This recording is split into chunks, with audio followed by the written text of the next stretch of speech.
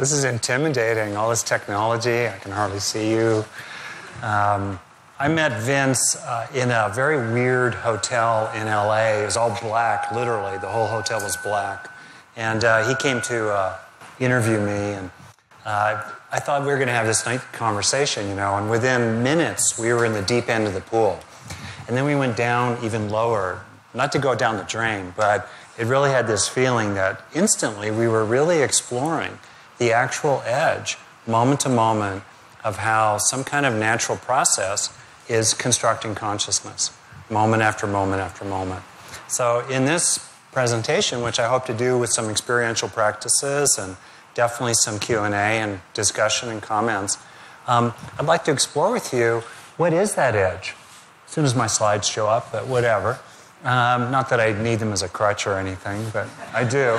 But anyway, I was talking with Vince earlier about how TED Talks, when I was Lee Brasington, how TED Talks are kind of changing the way people teach. And, you know, people talk about how PowerPoint has changed the way we teach. Also another kind of technology. But anyway, what I hope to explore with you is how to ground the mind in life and how to ground Dharma practice in life, in the evolution of the nervous system over 600 million years, and in particular, how can we know a little bit, or even a lot, about the 3 pounds of tofu, right, inside the coconut. That's the final common pathway of all the causes streaming through us, moment after moment after moment, to make this sense of consciousness that we're having right now. So that's what I'm interested in, creating kind of a frame and how to think about embedding Dharma practice in human biology and evolutionary neuropsychology altogether. So that's the intention. And then in terms of good, my slides are up, so make sure I have control. I don't yet have control. All right, will this give me control? This doesn't give me... It is giving me control. You're in control? I'm in control. Now I'm in control. I'm feeling so much better. All right, so... Good. Oh, this is interesting. Bear with me. This is not in control. Oh, okay. Some of my slides are out of order. This is good. I'm going to have to think on my feet. Okay, here we go. So, I want to talk about, as soon as the clicker works, the intersection of these 3 circles. Here we go. And you can imagine what could be found really at the center of these 3 circles. You know, the contemplative traditions in Buddhism are the ones I know best, 2,500 or so years old. Other great religions in the world, including the indigenous shamanic traditions, have a contemplative wing, as do certainly the secular traditions. So there's this ancient stream of wisdom, and it has come to intersect increasingly with modern brain science and modern neuropsychology. As I think the next slide shows, Oppenheimer talks here about the history of science being rich in the examples of bringing 2 things together. Just the title, Buddhist Geeks, you know, brings 2 things together. So I just think that's where some very cool stuff is. You think about tidal pools and the emergence of life. You think about cultures coming together. So how can we bring this territory of powerful contemplative practice that has never needed an EEG or an MRI to have its impact? How do we bring that together with modern culture, modern technology, and a deepening understanding of the underlying causes of this moment of consciousness? You know, the Buddha, for example, engaged the causes of suffering and its end. That's what he said he taught. One thing, right? Suffering and its end. He engaged those causes at the level of the mind. That's all he knew. He made reference to nature in many of his metaphors, many of his examples. But as far as he was concerned, all he knew was, in effect, what was above the waterline. Today, though, we're increasingly able to embed or nest the mental causes of suffering and its end in terms of the underlying neural, biological causes of suffering and its end. And what interests me a lot is how to mine that territory for practical purposes. Okay. So, here we go. Now, to do that, of course, we need a certain empiricism. I love this quote, when the facts change, I change my mind. What do you do? So it's in that territory that I hope to proceed. Okay, so Grounding in the brain pitfalls. Bear with me for a second. So just so you know, this is very different than I thought I was going to be presenting. This has never happened to me before. So bear with me. How do I proceed this more rapidly? It's not proceeding.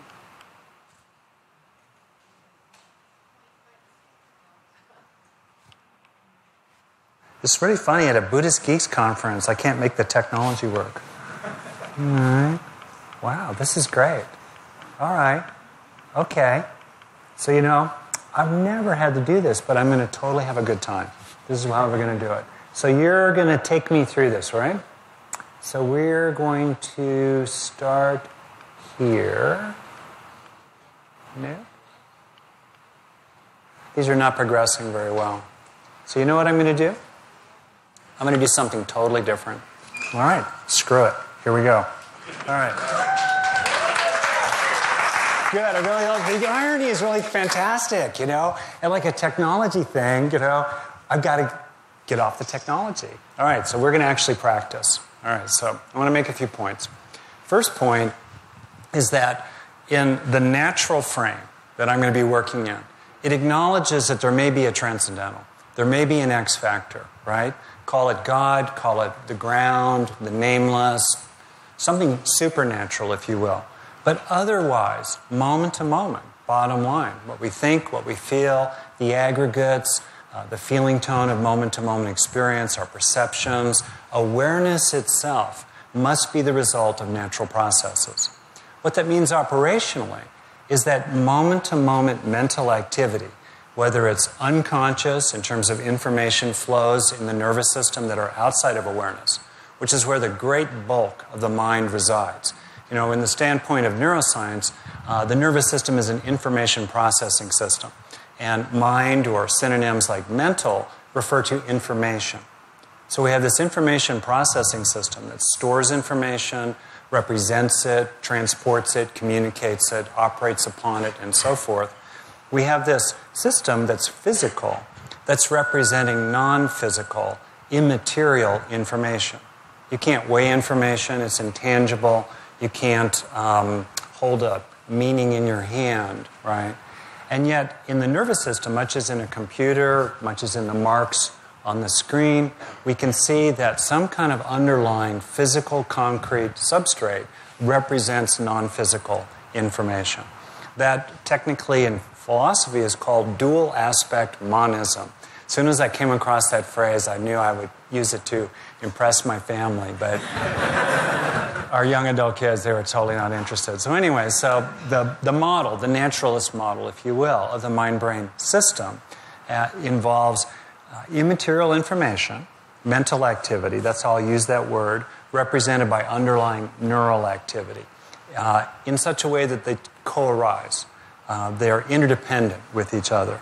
The interesting thing is that ongoing patterns of neural activity leave lasting traces in neural structure.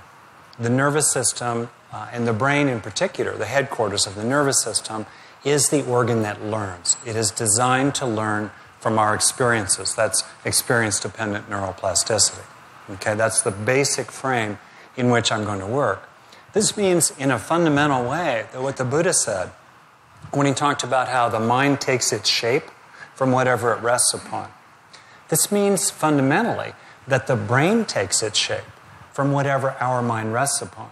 Because experience-dependent neuroplasticity, the ways in which what we think and feel, both consciously and unconsciously, is shaping the nervous system, that process of neuroplasticity, summarized in the famous line, neurons that fire together, wire together, that process of neuroplasticity is turbocharged for what's in the field of focused attention. That means that where we rest our attention is deeply, deeply shaping the mind, or the brain rather, for better or worse. If we routinely rest our attention on worrying about our slides, right? Or rest our attention on grumbling or complaining to ourselves about ourselves, or self-criticism or anxious rumination, well, over time, we will have a brain that is increasingly sensitized to the negative, right? We'll have a brain that's increasingly depleted of serotonin, a neurotransmitter that supports mood. We'll have a brain in which the amygdala, the alarm bell of the brain, is increasingly sensitized and goes off more and more rapidly. And we'll have a brain, due to chronic flows of the stress hormone cortisol, in which another part called the hippocampus gradually loses cells because they're killed by cortisol, a stress hormone, losing up to a quarter of the volume. And the hippocampus is a very important part of the brain. It's involved in making new memories, but it's also involved in putting things in context and calming down the amygdala and telling another part of the brain, the hypothalamus, to quit calling for stress hormones. You see the vicious cycle. It means that stress today, resting our mind on worries and anger and anxiety and the rest of that, stress today releases cortisol that makes the brain more vulnerable to stress tomorrow, which makes it really vulnerable to stress the day after.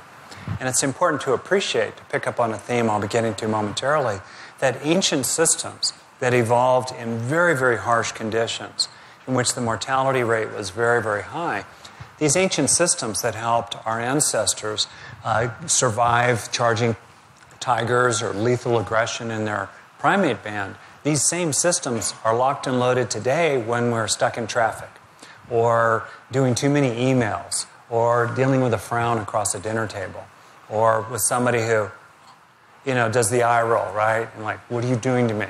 The same systems that evolved to take care of raw survival get going if we're irritated, frazzled, anxious, or upset. So if we rest our minds routinely there, the brain will take a certain shape. On the other hand, if we rest our mind, if we rest our intention increasingly on things that are factually based and useful, our everyday accomplishments, the kindness of other people. I've received a lot of kindness from Buddhist geeks already today. People who picked me up, brought me here, have taken care of me, and all the rest of that. A sense of the goodness in our own heart. A felt sense of compassion or caring or a steadiness of mind, steadiness of attention. If we rest our attention there, the brain will take a different shape. We'll get more activation, left prefrontal cortex for right-handed people and roughly half of all lefties. It's reversed for roughly half of all left-handed people. But anyway, for most people, you get more activation in the left side if you rest your mind routinely on the everyday positive experiences of daily life. You build up resilience of various kinds in various systems in your brain, and the result of which is you feel more confident, more resilient, and stronger in how you deal with life. That's the essence of the opportunity, really, that we have the capacity to use the mind to change the brain, to change the mind for the better. That's the essence of self-directed neuroplasticity. And while neuroscience is a baby science, we're just really in the frontier of what's increasingly being learned about the most important, the most central organ in the body. Even though we're just at the beginning of that, it is increasingly clear that there are a lot of connections between mental activity and underlying neural activity. And with increasingly skillful means, we can stimulate the neural circuits that underlie wholesome states of mind. The factors of awakening in Buddhism, such as tranquility, or investigation, or rapture, right? Or equanimity. We can rest our mind on certain things that stimulate those circuits, and then because neurons that fire together wire together, therefore strengthen them. And that has tremendous value, I think, for Dharma practice. So I'll mention 4 ways in which I think neuroscience is actually useful for Dharma practice, and I would say for healing and everyday well-being and effectiveness and self-actualization and personal growth in general. There are a lot of ways that neuroscience, even though I'm very steeped in that world, my training as a psychologist, neuropsychologist, I've been meditating since 1974, and I teach meditation and the Dharma in general. So it's from that standpoint that's very practical, that I've gotten very interested in this. That said, I think there's a lot of old wine in new bottles. I think there's a lot of brain science brought into Dharma practice and psychology that doesn't add any value. It's kind of cool. You can sell books. You want to sell books these days, put brain in the title. Not that I'd ever do that, right? So, 4 kinds of benefits, right? First is that it's motivating. Conviction. You may know conviction, faith, confidence. It's one of the 5 spiritual powers in Buddhism. And by developing conviction, motivation, we become more willing to practice, we hang in there, we stay with it. Knowing somehow that what you do isn't just resulting in something sort of ineffable in the benefits, but it's actually changing your brain. It's actually physical. It's going into the meat, can motivate people to be more careful about where they rest their mind in terms of things that don't help them, and be more motivated to shift their attention to something better. Second, the brain is an organizing framework. If you look at Buddhism and as it's moved throughout the world, there's this diversity of approaches, and frankly, there has been, historically certainly, a fair amount of sectarianism. Inside the natural frame, there's only one brain, fundamentally. So whether we talk about those neural mental processes within a Theravadan frame, in terms of the early teachings of Buddhism, or within a Tibetan frame, or a Zen frame, or a Pure Land frame, or some other sort of frame, at the end of the day, inside the natural frame, you're just talking about one brain. The third benefit, I think, of bringing neuroscience into practice is that it highlights methods that are not being invented by neuroscience, but are actually really, really important. So, for example, one of the benefits I've seen from bringing neuroscience into Dharma practice is a deeper appreciation of embodiment. It's really funny for me, I was like king of the dorks, or at least the dork club, when I was growing up through school, total nerd, and very much in my head. And it's interesting that all this sort of intellectual firepower around NeuroDharma, if you will, brings us back into the body. Because you realize that most of the learning and most of what's really, really consequential in terms of the brain has to do with deeply embodied processing. We privilege language. We're good at it, right? We privilege consciousness. But most of what's going on in terms of the streams of mental activity, the information flows through the neural networks, most of that has nothing to do with verbal activity. And it's very much about managing bodily systems and deep, deep motivations and feelings. So the more in which our practice comes back into the body in a very, very deep way, the more we come home to ourselves. And I think neuroscience has made contributions in that regard. It also makes contributions in terms of neurological diversity. There are many different types of meditators. If you think of it, as we evolved in small bands that bred mainly internally, having a diversity of temperament was adaptive for, when competing with other bands. If you think of something like, Jackrabbits here, the territory of spirited, ADHD, territory, tweeners, and then turtles at the other end of the temperamental spectrum, right? Bands that were only turtles or only jackrabbits or only tweeners didn't do so well competing against other bands. So it's natural to have jackrabbity temperaments. The problem is most contemplative practices, I think, were developed by turtles, for turtles, and turtle pens, to make a better turtles, right? But what do you do if you're a jackrabbit by nature or you've grown up in a jackrabbity culture, right, where you're habituated in your brain to a very dense incoming stream of stimulation?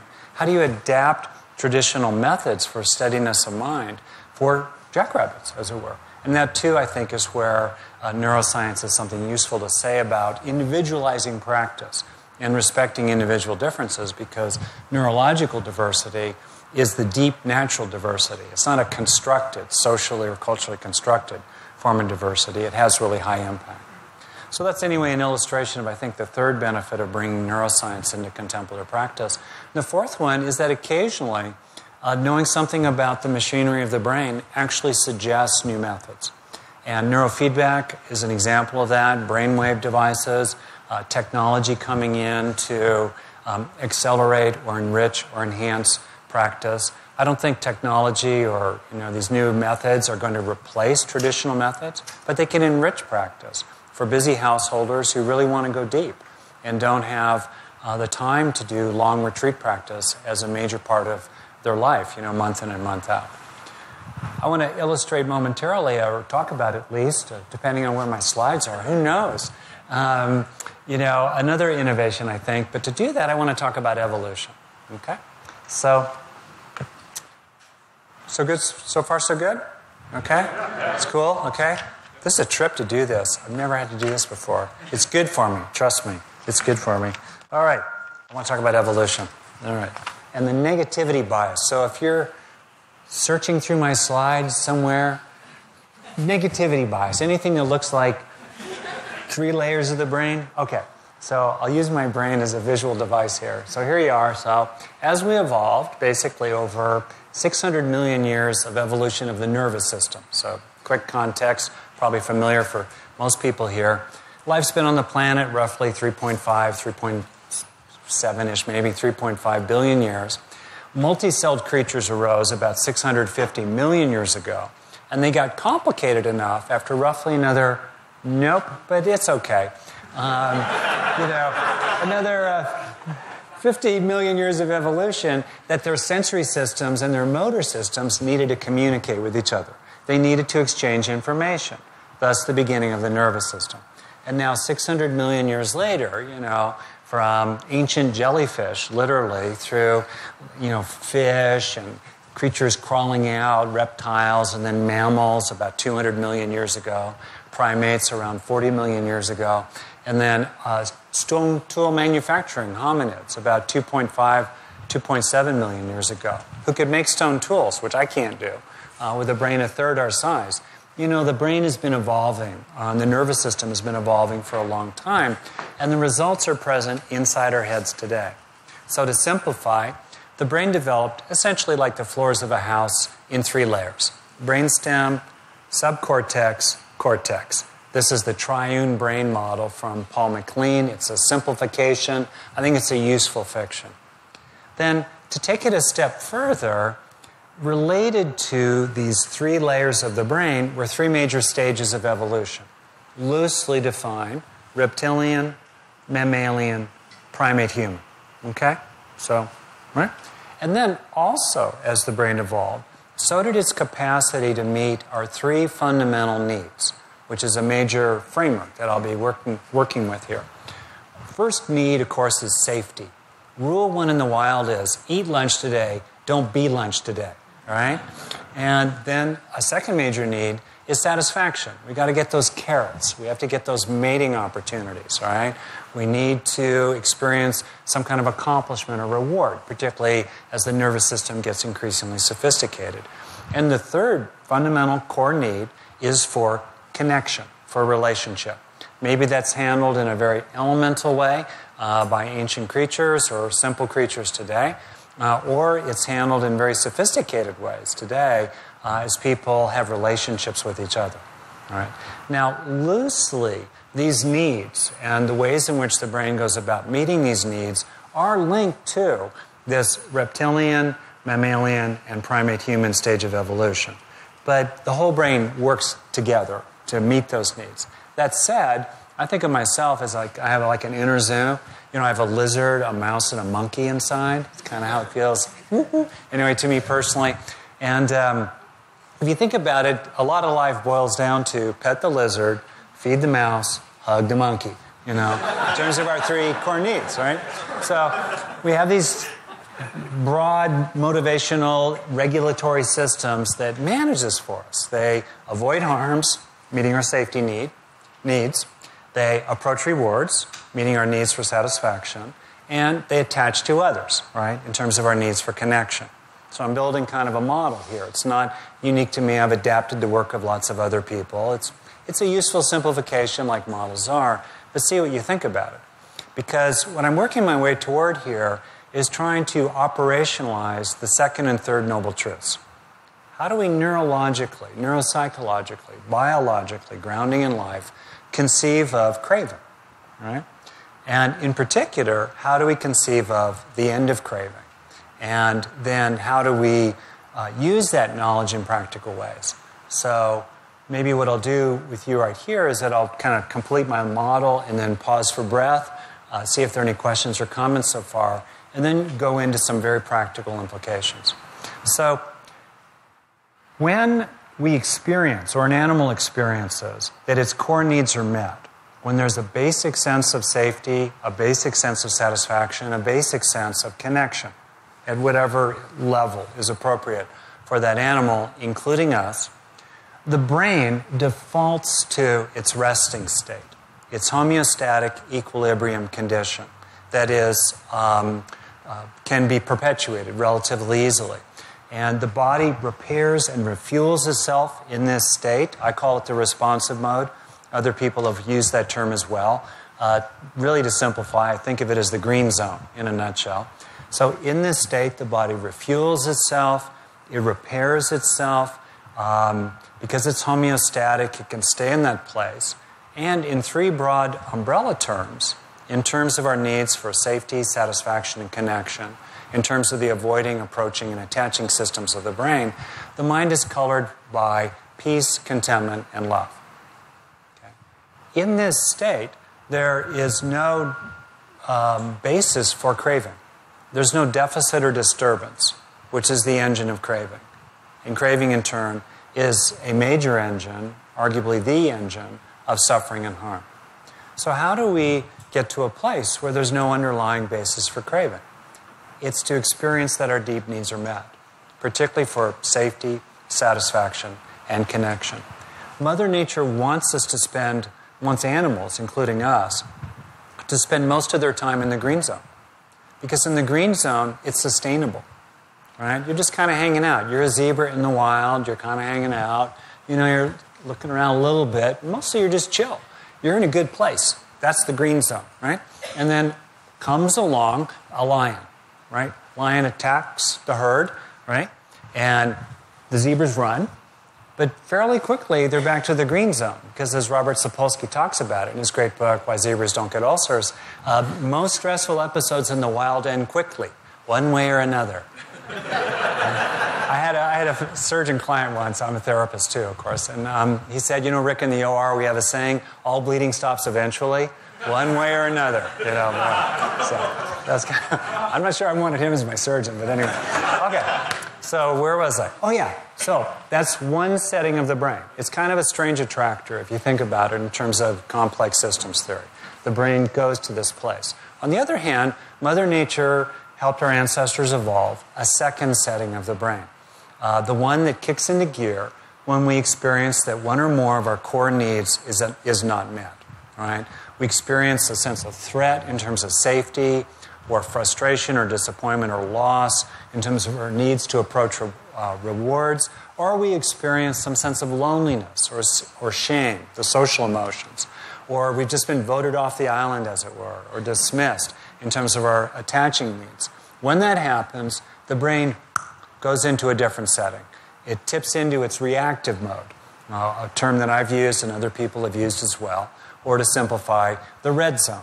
We fire up, sympathetic nervous system activates, stress hormones release, and we kind of have a spike, as time flows this way, of red zone reactivity, right? Now in the wild, the plan is for those spikes of red zone reactivity to be few and far between and to end fairly rapidly, one way or another, hopefully for the better, right? But in modern life, while we may not be running and screaming terror from a lion that's chasing us, we tend to experience chronic, mild to moderate red zone stress with very little opportunity for recovery in the green zone. Or if we do go into recovery, often our methods of recovery are not that good for us. We pay a price for them later, right? And that creates a major challenge for life today. Now, in the red zone, the body burns resources faster than it replenishes them. Long-term building projects like strengthening the immune system or digesting are put on hold. That's why people get constipated when they're stressed, for example. And in three broad umbrella terms, the mind is colored by, I would use the words fear, frustration, and heartache in terms of our three core needs. Now, the Buddha talked about hatred, greed, and delusion. To me, hatred maps really well as a poison, or in the traditional terms that he taught in, a fuel for the fire of suffering. The fuel of hatred, of aversion, of red zone reactivity in terms of the avoiding system of the brain. Hatred. Greed, clearly. Red zone reactivity in terms of the approaching system of the brain. And he left out, I think, heartache. He implied it, he talked about it. Recent scholarship has shown that for him, love was a fully sufficient path to complete awakening. And, scholarship today has shown that maybe if there was a better understanding at the time that that's what he taught, after he died, there might not have been the need for the Mahayana sort of revision, if you will, in terms of bringing kind of more heart back into Dharma practice. But in any case, I think it's important to be very explicit about the social brain. The fact that arguably the reproductive advantages, the engine of biological evolution, of social skills over the last several million years, minimally, if not longer, love, broadly defined, have been the primary driver of the evolution of the brain. So paying attention to the attaching system, paying attention to our needs in that regard, honoring heartache on the one hand and love on the other. I think of heartache as a fourth poison, if you will, a fourth fuel on the fire of suffering, in addition to greed and hatred and delusion. So for me, anyway, that's my kind of overall model, right? So we have a choice, basically. I ask myself, what in the world could be going on? How do you operationalize the brain of a Buddha? Or an Arahant? Or someone in stream entry? Or someone just pretty far along in practice, ourselves, in a really good day? What in the world could be going on in a brain when there's just no basis for resisting or grasping or clinging? There's no need for that. We really have come to peace, which the Buddha called the highest happiness. What in the world could be going on in that sort of a brain? Well, the brain of a Buddha does not have a choice about having a reptilian, mammalian, and primate human layers. The brain of a Buddha, or anybody, does not have a choice about our core needs for safety, satisfaction, and connection. We don't have a choice about these ongoing systems that are always trying to manage avoiding harms, approaching rewards, and attaching to others. Our only choice is which setting the brain is in. Are we in the green zone or the red zone? The responsive mode or the reactive mode? Yes, this is a simplifying dichotomy and so forth, but basically we know the difference between the two states of mind. That's really the essence of the choice, this mode or that mode. And as I'll get to momentarily, the brain also evolved a negativity bias. So even though the green zone is our resting state, it is where we default when we're undisturbed, and the resting state of a system most fundamentally characterizes it. So the green zone most fundamentally characterizes us, which I think is really, really good news. On the other hand, we are profoundly vulnerable to being disturbed from that zone for the urgent, immediate needs of survival.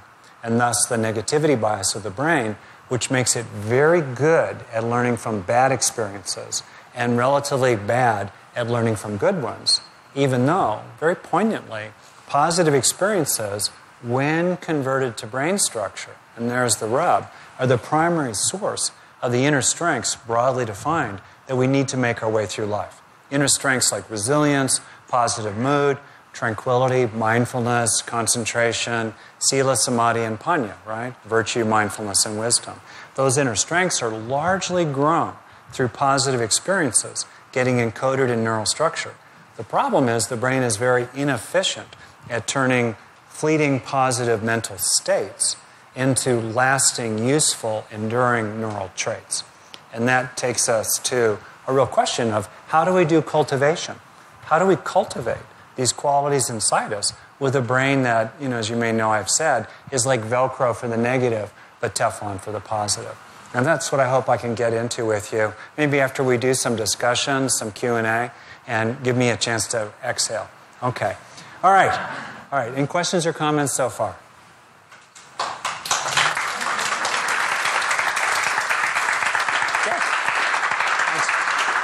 What do you think? I have a question. All right, great. Do you want to go to the mic, or I'll just repeat it for everybody, whatever you want? And we'll do certainly a little bit of this at least. Great. In early Homo sapien tribal culture, did they not have the same kinds of minor stresses that stick around like we have? Irresponsible children, things like that? Oh, well said. And I think there's a tendency to sentimentalize and romanticize that life.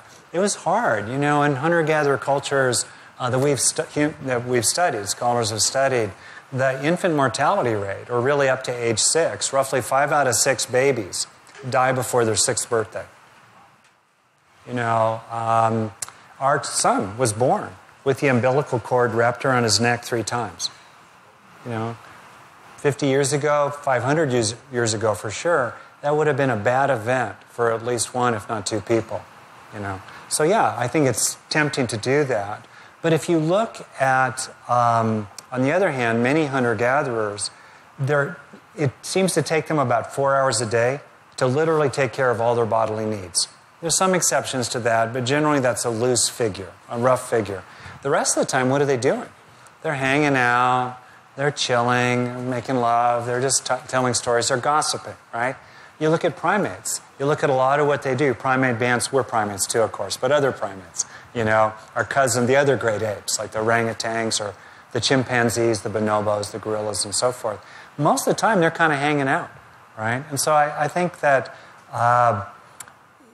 while on the one hand, it's important to not romanticize the past, on the other hand, I think it's useful to appreciate that while modern life gives us things like pain control, and in many cultures, at least happily, the opportunity for the rule of law under many conditions and various other kinds of benefits. I'm a fan of refrigeration and ESPN and, ibuprofen, I'm a fan, and all that. That said, on the other hand, people are very stressed. And one of the takeaways for me from what I've learned about the territory of evolutionary neuropsychology is to have a very new appreciation for the slow, grinding accumulation of negative experiences, particularly needless ones.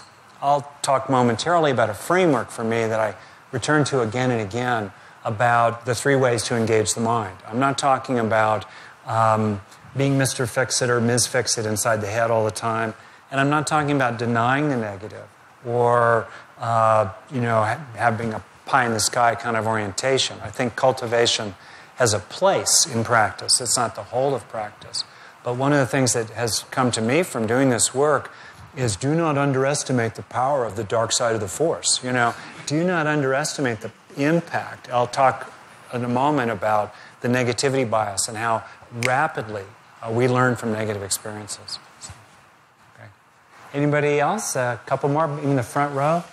I should make my sunglasses. This is really... Oh, now I can actually see people. Can you give me one of those green eye shades, that we kind of deal them or something? Okay, yeah, great. Hi, I'm Priel, and you mentioned that the negativity bias is in comparison to, I guess, positive experiences. It resonates a lot more significantly.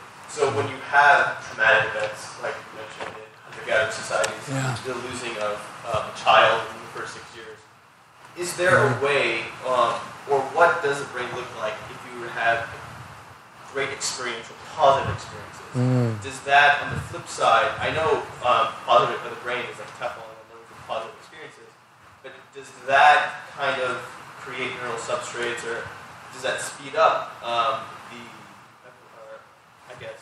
the wiring of the brain in a certain way? And is that also representative of going to the red zone because it is also out of, because it's so impactful, even though it's positive? I'm not totally I think I get your question. Maybe why don't I respond this way and see if it's on target, okay? Right? And I'm going to use an analogy that, of course, came to me on my way to a Buddhist Geeks conference to liken the brain to the internet. So imagine if the internet had a negativity bias. What that would mean is that, first of all, as it were broadly defined, bad news on the internet, like Kim Kardashian updates. No, I'm just making that up. But, like disasters, horrible things, just anger, violence, terrible imagery, bad news, okay? What if that actually changed the structure of the internet such that that negative information, those websites, if you will, those pages, sucked traffic, got more traffic, in a strange attractor kind of way, all right? And what if that negative information moving through the internet actually changed the internet broadly so it became increasingly affected by negative news? While simultaneously, in the internet worldwide, altogether, while simultaneously good news, useful information, pragmatically useful information, let alone things that are enjoyable or aesthetically beautiful, let's say, did not, by its nature, tend to get much traffic, right? What would we have over time?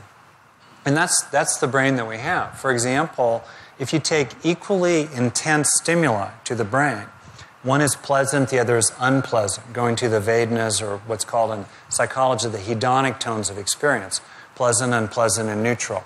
As a sidebar, I wonder sometimes if a fourth Vedana is emerging, for lack of a better word, call it heartfelt, that tends to incline us. Because, the unpleasant Vedana tends to activate the avoiding system of the brain. A pleasant Vedanas or feeling tones or hedonic tones tend to activate the approaching system of the brain. And I wonder if there's emerging in us in terms of evolution, a more modern, if you will, over the last million or so years, certainly 100,000 or 200,000 years, a heartfelt Vedana that tends to activate the attaching system of the brain, just as a sidebar, okay? So equally, but keeping it simple, right? Carrots and sticks, right? Pleasant, unpleasant. Equally intense stimuli, pleasant, unpleasant, the brain will activate more to the unpleasant. 2, negative experiences have, as it were, dedicated pathways, and they move more rapidly into neural structure, which means experientially we learn them quicker. Pain is more remembered than pleasure in terms of shaping behavior. We learn faster from pain than from pleasure. Daniel Kahneman, the psychologist who won a Nobel Prize for economics on his work on loss aversion or prospect theory, showed that most people will work a lot harder to avoid a loss than to get an equivalent gain. In couples, classically, it usually takes about 5 positive interactions to balance one negative one. Long-lasting couples usually must have at least a 5-to-1 ratio of positive interactions to one negative interaction, as an ongoing kind of average over time. Or you think about learned helplessness, how vulnerable we are to learning a sense of futility, entrapment, and defeat. You can train dogs who have a motivational system very much like our own. You can train dogs and even humans into a sense of defeat very quickly. 4 or 5, half a dozen trials, they're depressed and they are defeated. They just give up. And then it takes many dozens of trials to help that dog and humans in different kinds of studies that pass human subjects review, to actually learn again some sense of confidence. So again, we have a brain that's very vulnerable in that way. Now the interesting thing, and this gets me jazzed up, and that's where we're going to go momentarily, is that on the one hand, we have a brain that is very rapidly sensitized to the negative. It isn't just that it learns negative quickly, which it does. It learns negative faster than positive. It's that over time, it gets better and better at learning negative. It gets better and better at converting momentary negative mental states to lasting neural negative traits. Right? On the other hand, new research, just beginning, is starting to show that repeated cultivation and use of, and especially, as I'll get to momentarily, the conversion of fleeting positive experiences to lasting neural structure could actually sensitize the brain in the other direction. Could actually turn this brain increasingly into becoming Velcro for the good, not just Velcro for the bad. That's a second-order kind of effect. That's a meta effect, and that really interests me a lot. So that does seem to me to go to what you're getting at, if I get it right. Yeah, that's exactly what I'm asking. Maybe I should... I have another second part, but I'll say that for now. Cool. Okay. Yeah, and I'll stick around, by the way, afterward. Very happy to. And I should mention, just because of the slide chaos, which I'm so glad it happened. This is really good. But on my website, you can go there, sonrecanson.net. Tons of this stuff is freely offered. And there's a lot of backup material and the science of what I'm doing here and all the rest of that. And you're very welcome to use that material and, share with others freely how you like. Okay, yeah. Maybe one more person, and then I'll keep going. We'll do something experiential real soon. Great, thanks. I hope that this is the direction that you're going with the cultivation, but yeah. I tend to think that meditation helps activate LTP or long-term potentiation in the brain. And so I don't know if that's something Why do you think that's true? Well, first, when she's, if I may, when she, I can't read your name there, but anyway, it talks about LTP, long-term potentiation. It really is, it's the kind of neurologization of learning, right? And you're saying, right, that you have a notion that meditation or contemplative practice, let's say, actually increasingly helps the brain learn faster and deeper and better, correct? Okay. Absolutely. Can you say why you think that? I don't know, just personal experience and kind of that paradigm shift that you have when you do have an active meditation practice versus when you kind of fall off the wagon. I think everybody gets there. Yeah. And whenever you're in that meditation practice, you have this more positive outlook. You stop having that negative bias as much, and your brain starts to shift. So I think that this might be where you're going with the cultivation. Right. But I'm interested in brain chemistry and that kind of stuff. Okay, great. So that's just personal notion, personal hunch. Oh, that's great. Well, I'll try to speak to that then. So people usually talk about long-term potentiation at the synaptic level. So I'm going to do it, I'm going to respond both at the micro level and kind of the macro level, okay? So first of all, research does show that meditation or related close cousins, like mindfulness training in general, broadly defined, actually have tremendous benefits for both physical health as well as psychological health. I think that if Merck or Pfizer could patent meditation in terms of its research-proven benefits compared to many other medical treatments, we'd be seeing ads for meditation every night on TV, not so much Prozac, more mantra work or something like that, right? So that's on the one hand, and I think that's really true. And when your mind is calmer, you're more able to learn, you're less jacked up. Second, you get more control over your attention, which is this combination spotlight and vacuum cleaner. Attention illuminates what it rests upon and then sucks it into your brain. Because as I said earlier, neurons that fire together wire together, especially in the field of focused attention. But most of us don't have very good control over that spotlight. So at the macro level, we become better able to learn, I think very much to your point. And then at the micro level, what's really kind of neat is that what accelerates synaptic formation, which is kind of the wiring deep down, that's the physical basis of learning, hopefully positive learning or negative learning. One thing that facilitates that is dopamine, which tracks reward. So the more that in our contemplative practice, we tend to activate positive emotional states, even if they're subtle, like tranquility is a fairly subtle, positive emotional state, but if it pervades the mind, if we fully give over to it, it's just about all that's going on.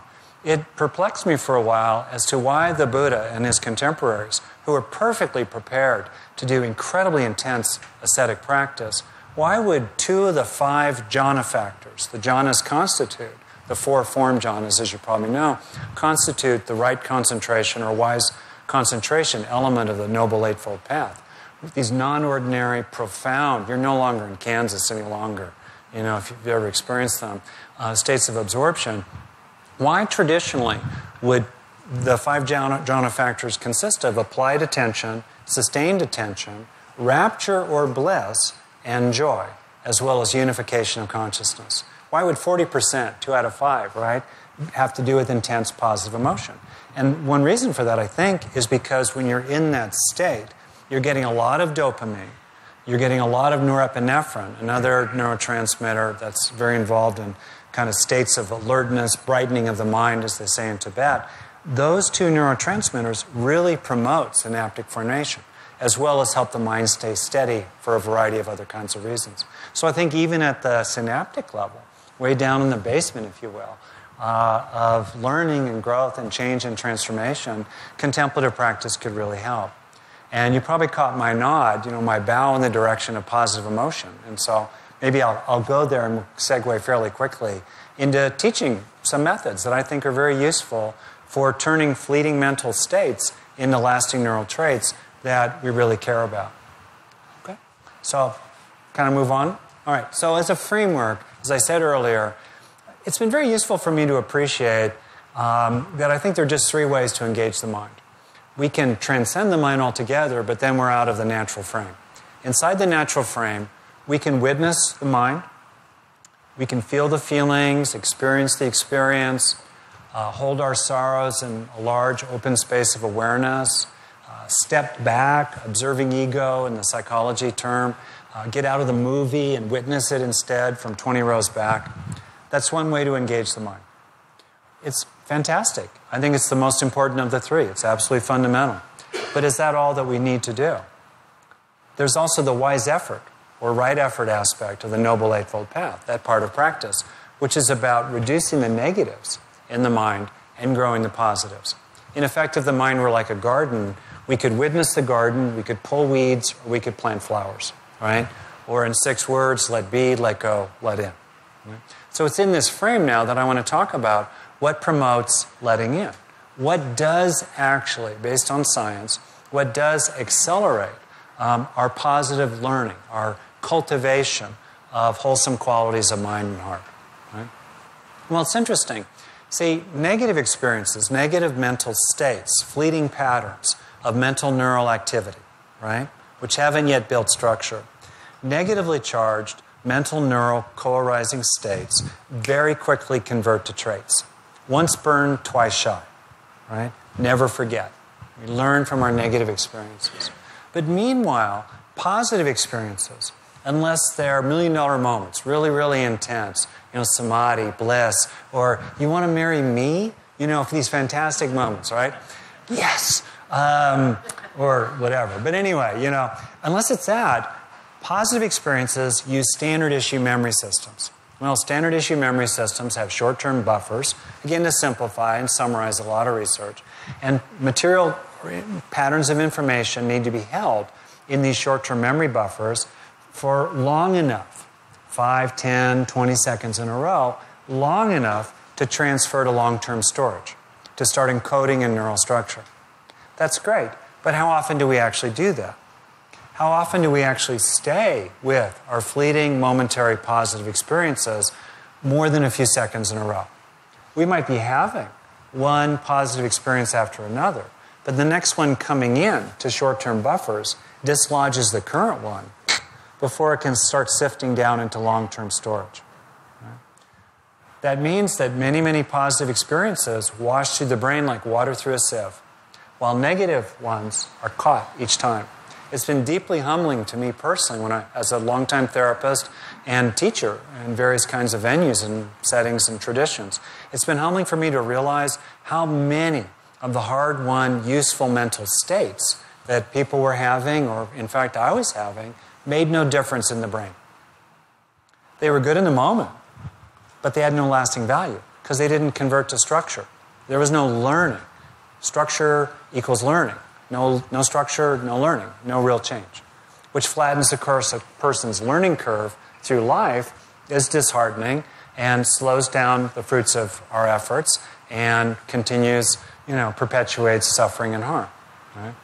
What are the factors that are known? Lots of research on learning. What are the factors that are known to accelerate the conversion of mental states to neural traits? There are 5 major factors. These are not the only. There are probably a couple more, but these are the ones where they have a lot of effect. One is duration. We got to stay with it. The longer, the better. Second factor is intensity. The more intense the experience, the more of a neural trace it's likely to leave behind. Multimodality, that's the third factor. Feeling it in the body, really sensing it here, tracking the emotion of it, moving the idea down into a felt sense.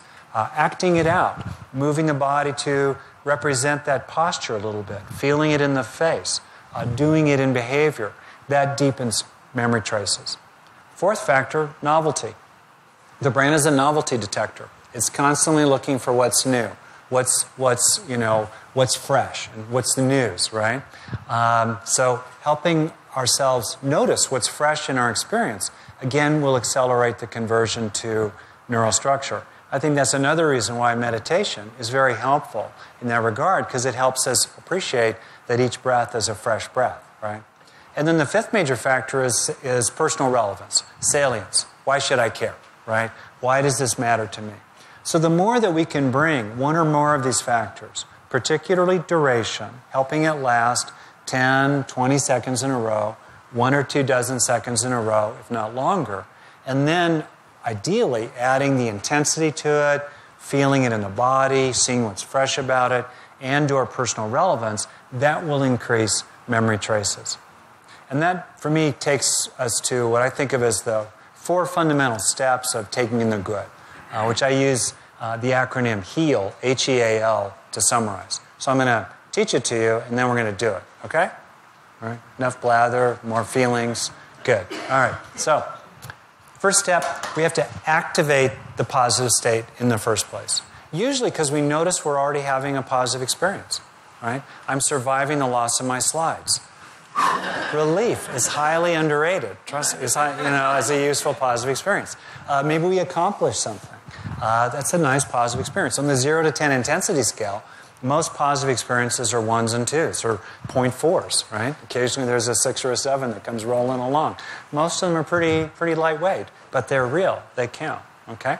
So in the first step, we have, H for have, a positive experience, right? Usually because we notice we're having it. Sometimes we create it. We might think of something we're grateful for, or we might deliberately call up compassion or loving kindness. Or we might be in a tough situation at work or in life. We're starting a business. Things are challenging. We pull up some sense of determination. We create a positive experience. Either way, we're having it in the first place. We've activated it.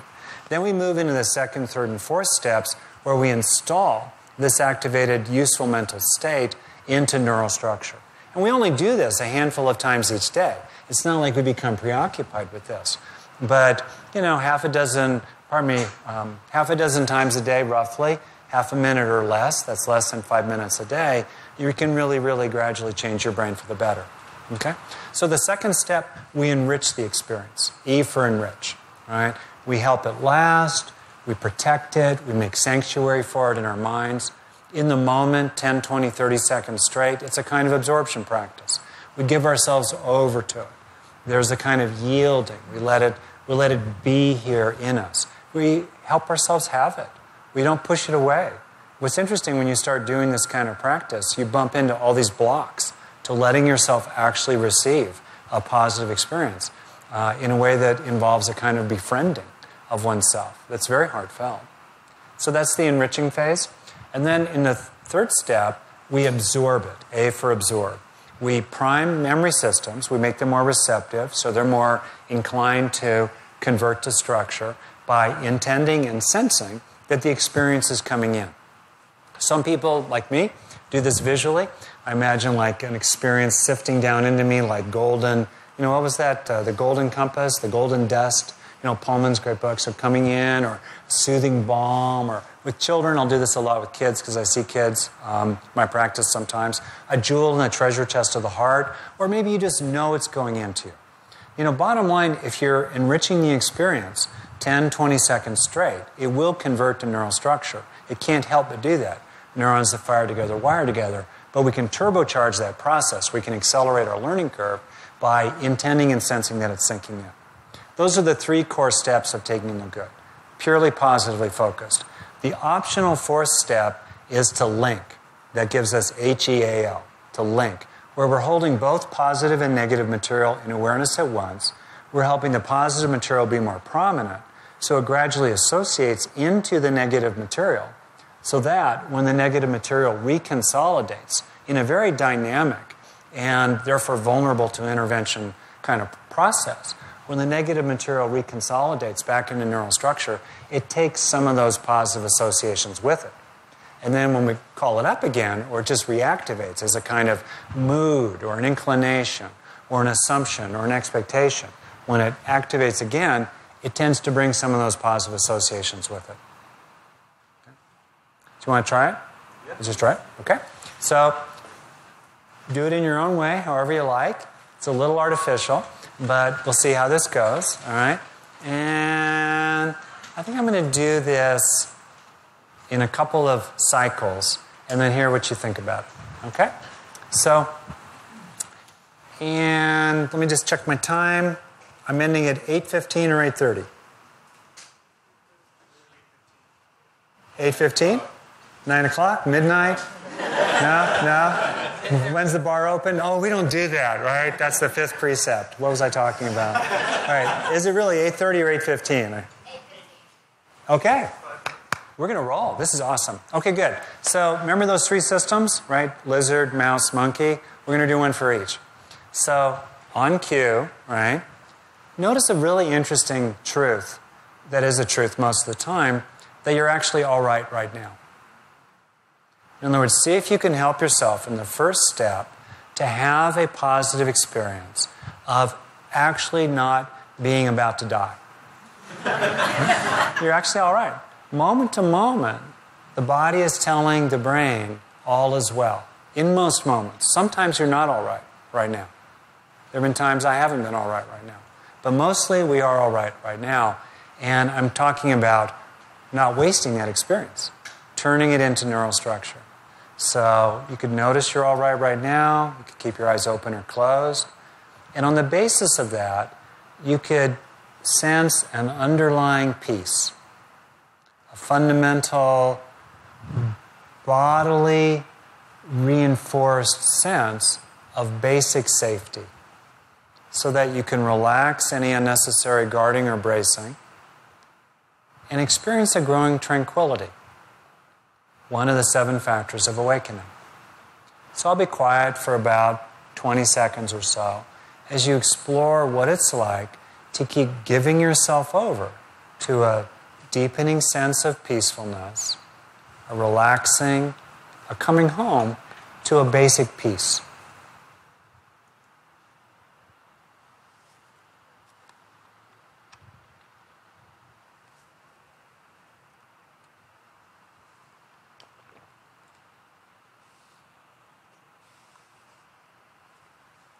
As you do this, let it sink into your body. Notice what it's like to let yourself have and receive this experience. Maybe even be a little changed by it.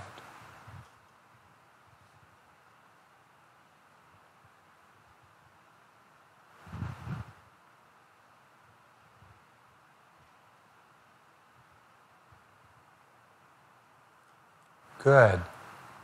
And then in the second step of this little practice here, this experiment, let's explore now the approaching reward system by seeing if you can locate some basic sense of gladness or gratitude. Perhaps thinking of something that makes you feel happy.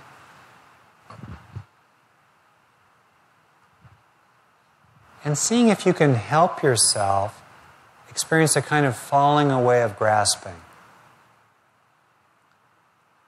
So there's less and less basis, increasingly no real basis, for any kind of disturbance about not having enough. And instead, I'll be quiet again, opening to whatever is real for you as an underlying well-being and a growing coming home to contentment.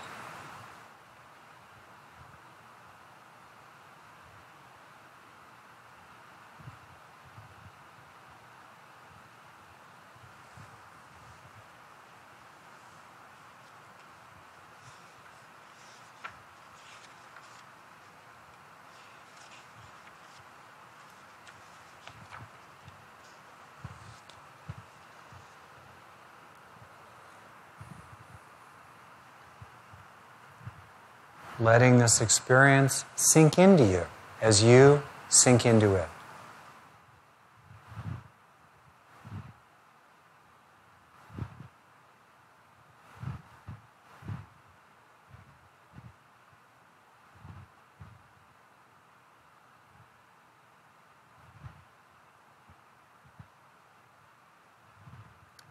And then in the third step, opening to, in terms of the attaching system, some sense of feeling cared about.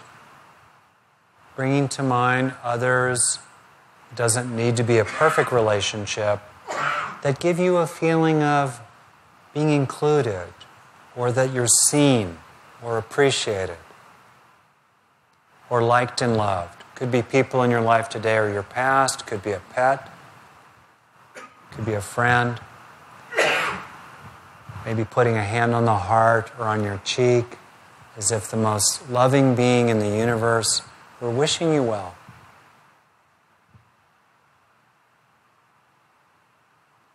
Perhaps thinking of someone who you know loves you. What's it like to feel loved?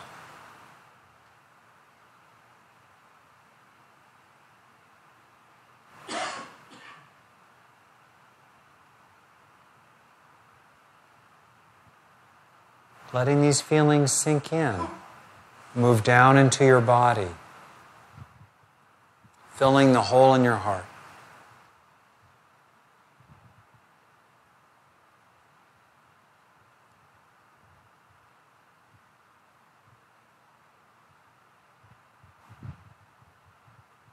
If your mind wanders, that's fine. You can bring it back.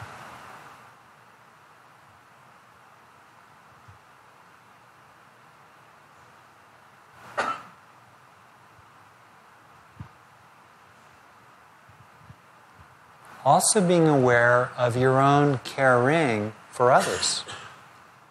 Perhaps thinking of someone that you naturally feel compassion for, or kindness, you wish them well.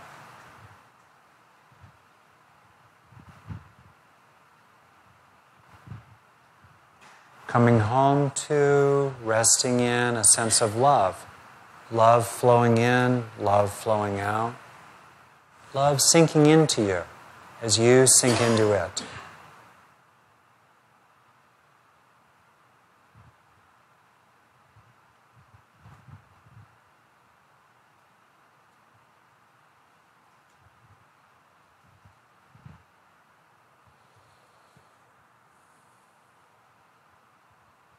Altogether, based on peace, contentment, and love, coming home to the green zone.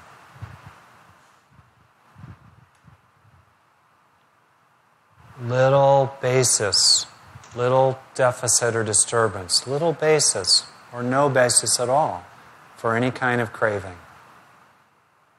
Letting this state of mind really sink in.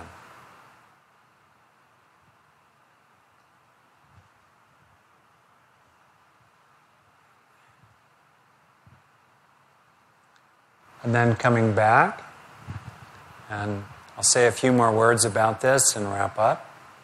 And you're very welcome, of course, to continue to experience some basic sense, however it was for you, including subtle or mild, some basic sense of peace, contentment, and love. The interesting thing is that what we just did over a few minutes is a fairly structured kind of practice. But most of the time, when we take in the good, most of the time when we convert fleeting positive states to lasting neural traits, it's in the flow of life, just in the middle of everyday living. It's not some kind of special thing, but instead of wasting these useful moments, we help them land.